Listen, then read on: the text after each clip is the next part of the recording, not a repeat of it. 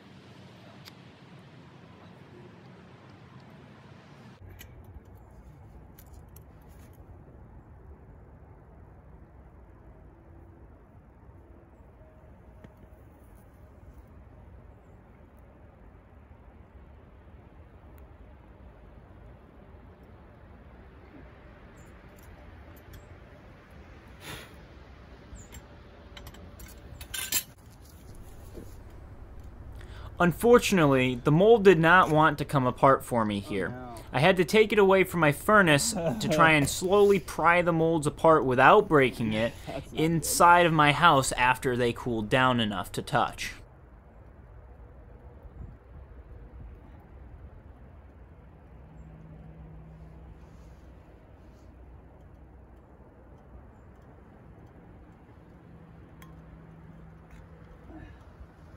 Oh, this was a mistake.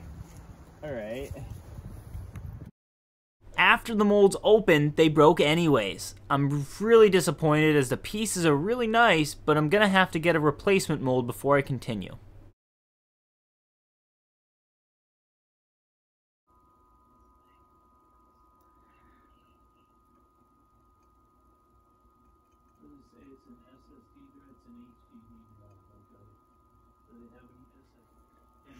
The pieces are pretty cool on the bright side,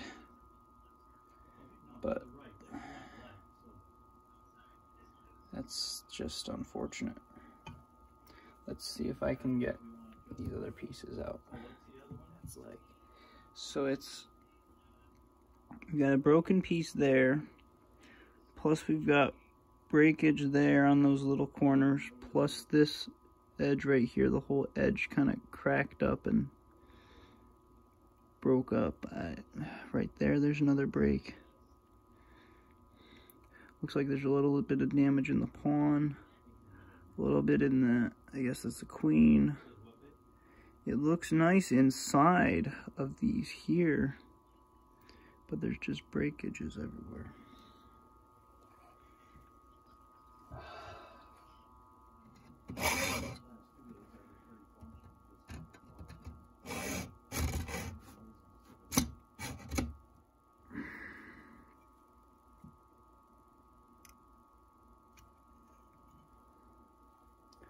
Oh.